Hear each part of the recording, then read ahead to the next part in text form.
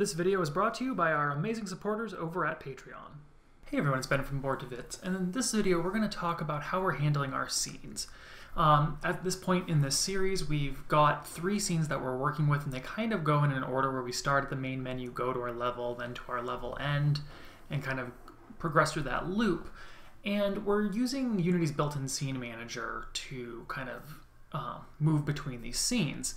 And we can actually see that in our scripts here. There's a couple places we do it. In our play session manager, we're using it here to load the level end scene.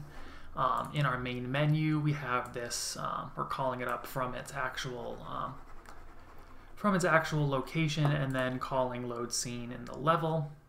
And then finally in level end UI, similarly, when the restart or menu buttons are pressed, we're calling those scenes. And this works fine, but it's not really an ideal solution because if you recall in previous videos when we're doing this, every time I'm having to check and see what was the name I used for these. We could also technically use their index in the build settings, but likewise here we'd have to check again and see, oh, which one is 0, which one is 1, etc., double checking those indices. And it's, again, not ideal. So I want to make this a little bit more, a little bit easier for us so that we're not quite as prone to having any errors, because likewise here, if I mistype one of these, then we're going to start throwing errors that the scene doesn't exist. So I want to make this a little bit more foolproof and a little bit more streamlined for us, especially because we're going to want to eventually be kind of building out to a little bit more of a complex scene structure. And if you're doing actually all of your levels as separate scenes, then this is going to become even more critical for you. So what we're going to do is in our scripts folder, we're going to create a new C# script, and we're going to call this scene loader. And we're going to open that up in MonoDevelop.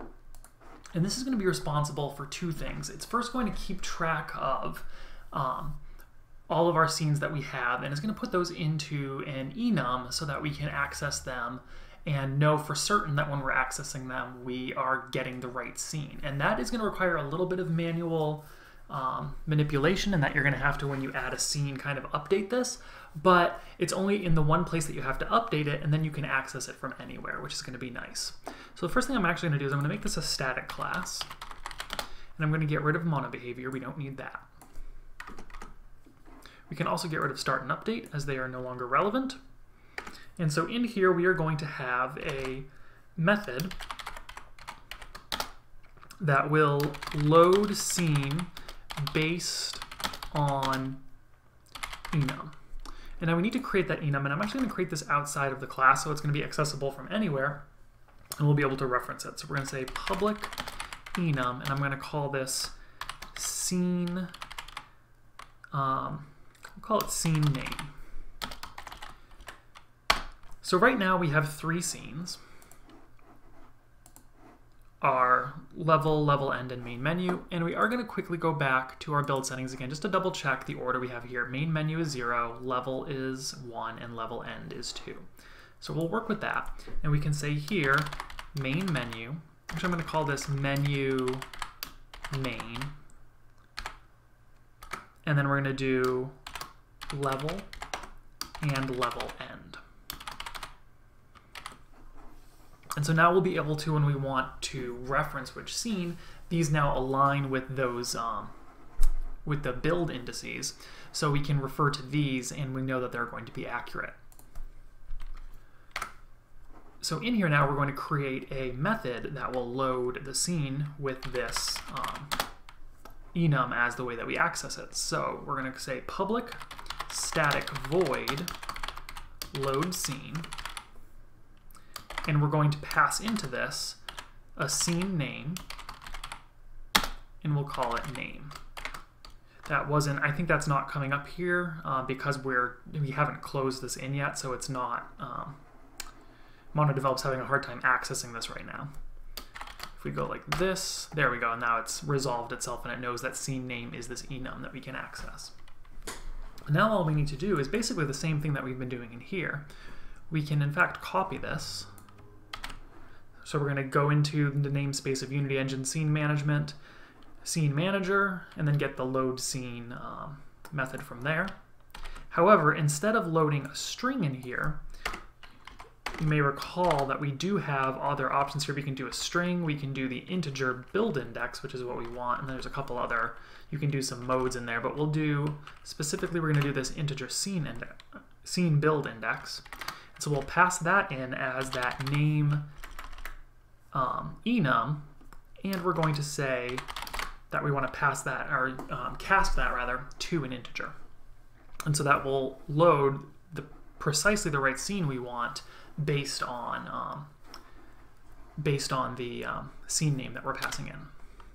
So we can save that now, and so now in each of these locations, instead of having to go through all of these namespaces, we can simply say here, for example, here we want to go back to the level, so we can say scene loader dot load scene, and then we'll get our enum here. It's going to automatically say, oh, you probably want a scene name, dot, and now we have exactly the names of the three. So here we want to go back to the level, so we'll click level, and that's all we need there. Likewise here for the main menu, we can, oops, and we'll add a semicolon to end that line. We can say scene loader, load scene, scene name, dot, main menu, or menu main. And the reason I'm doing that is because we're going to have some other menu scenes, and so they'll all kind of group together, and then we can choose the specific one. It's sort of that idea of category and then specific. Likewise in main menu,